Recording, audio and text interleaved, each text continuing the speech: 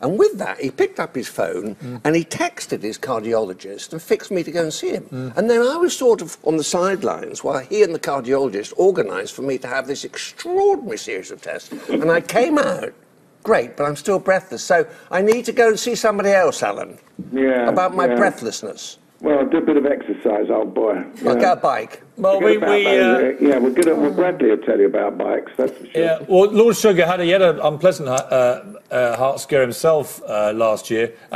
Sadly, he came through it. But we can always live in hope.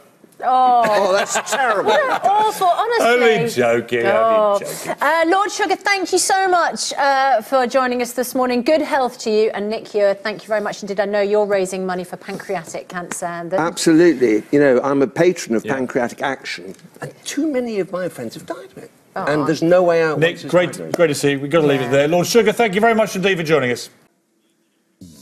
Good morning, I'm Kate Garraway, standing in for Lorraine, who's feeling a bit poorly. She's been struck down by the lurgy this morning, so I'm here instead. Get well soon, Lorraine, if you're watching.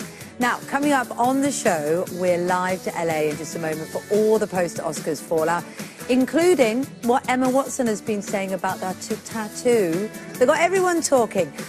Then we managed to get him out of bed. Greg James was devastated when his Gregathlon had to be called off due to last week's snow. He's here opening up about his own mental health.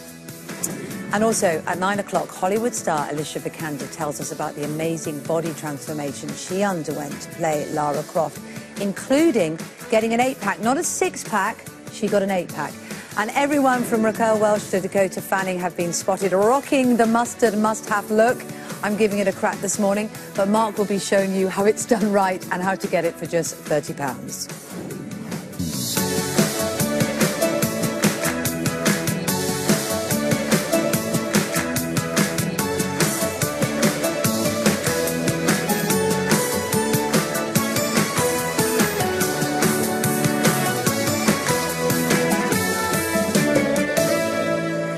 So good morning. We're going to cross live to Ross in LA. Morning, Ross. I was in bed half an hour ago. They can make you up fast here, can't they?